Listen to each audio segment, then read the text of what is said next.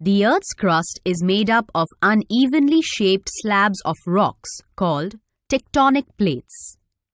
The energy stored here causes the tectonic plates to move towards, away, or push against each other. With time, the stored energy and the movement of the tectonic plates build up enormous pressure within the region between the two plates. This intense pressure causes the fault line to give away and the plates move over, against, or apart from each other. The center point of this disturbance is called the focus.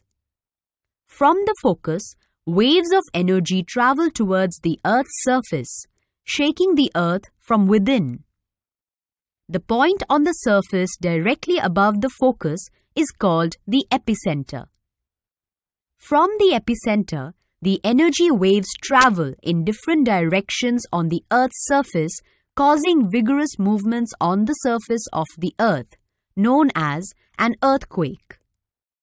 A powerful earthquake can destroy an entire city within seconds.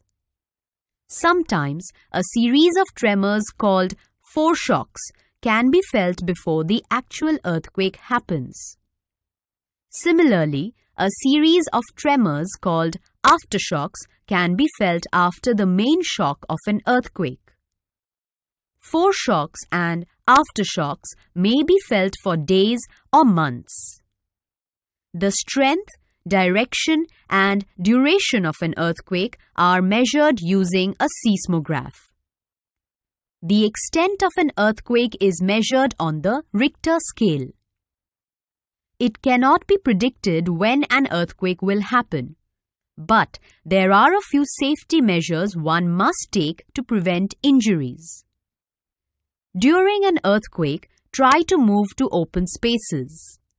Move out of the building through the emergency exits. Use staircase. Never use lifts. If you are indoors, move away from objects that may fall or break. Take shelter under a strong piece of furniture, preferably a table or desk, and stay there till the tremors stop. Move far away from windows as the glass may shatter and hurt you. If you're in bed, remain there and protect your head with a pillow. If you're outdoors, kneel onto the ground, ensuring you are away from buildings, lamp posts, trees, and electric transformers.